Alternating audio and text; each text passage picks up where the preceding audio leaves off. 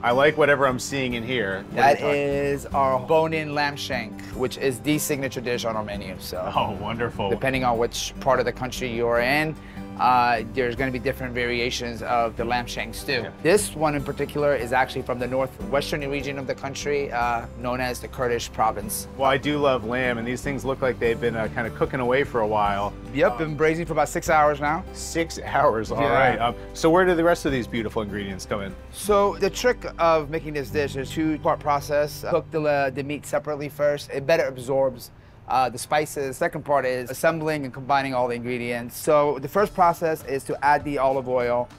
And you might want to be careful over here because we're getting ready to add the garlic and the onions. You can see we are using a significant amount of onions. A generous portion. So once you add the onion, the garlic, the trick here is to make sure the onions get browned a little bit.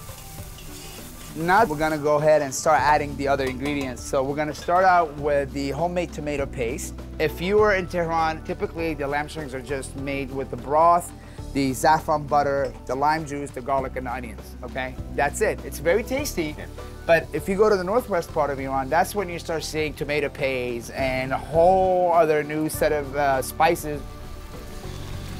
Now that we have a nice consistency going on with the base of the broth, this is where we add the saffron butter. And you're gonna add the fresh squeezed lime juice, chili flakes, and red paprika. Cinnamon. The Kurds love cinnamon for their stews, and it's not a dominant flavor, but it's one of those flavors you can sense it in the background. We're gonna go ahead and add the cumin, rosemary, chili peppers, and last but not least, the turmeric.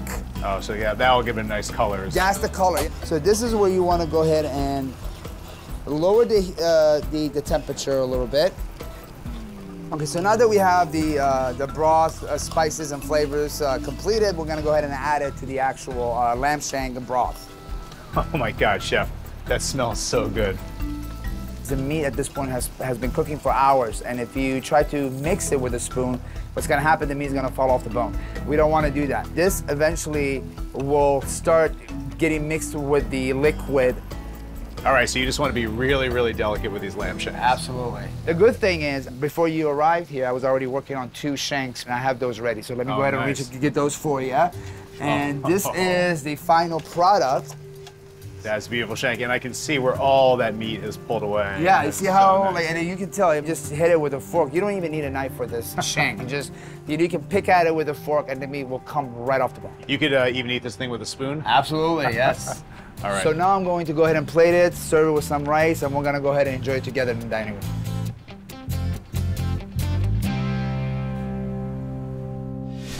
Chef. This thing is a Flintstones level cut of meat right here. This is a beautiful lamb shank. Thank you, Seth. I couldn't think of a better dish for you to try. So typically we grab a little piece of the meat with the broth, and then we enjoy it with the rice. So it's all part. You got to have it all together. Absolutely. The spoon is actually used to pour the broth over the meat as well. All right.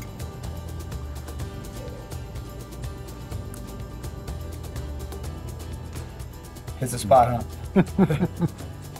That meat is truly fall off the bone. That's the whole purpose of braising it for that long. That is really, really good. Glad to hear that, man. That's the type of reaction I look for. And you know, it's funny, sometimes it's hard to pick out the individual ingredients, but definitely getting some of that saffron as well. Oh yeah, absolutely, yeah. I mean, the saffron is, it's at the base of the Persian cuisine.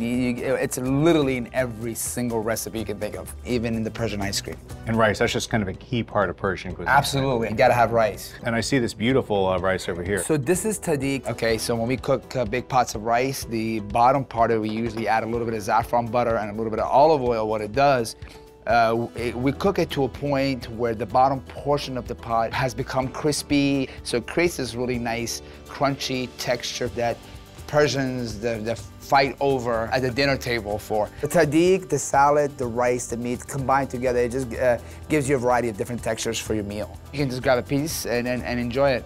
Dip in a little bit of sauce. How about that? Such a nice counterpart as well to that meat. Since I'm getting all the textures here, Chef, I do feel like I need to add a little bit of salad too. Yes. All right. So it's diced cucumber, tomatoes, and onions that's tossed in homemade mint vinaigrette. I love all these different Persian flavors and how nicely they all play together. Yeah, I mean, it's, you know, Persian cuisine it's complex in so many ways, but it's also simple in so many ways, and you can see that on one table at a dinner setting. Like the Shirazi salad, which is actually from the Shiraz region of Iran, and the tahdig is more of a Tehran type of recipes. It's a combination of different regions that come together. It's a perfect balance of flavors. Well, it's so good. I got a little more work left to do with this lamb shank. Enjoy yourself, buddy. It's gonna take you a minute to finish all that, but yeah, enjoy it, man. Glad you guys got to see what Persian cooking is all about. Thanks, Chef.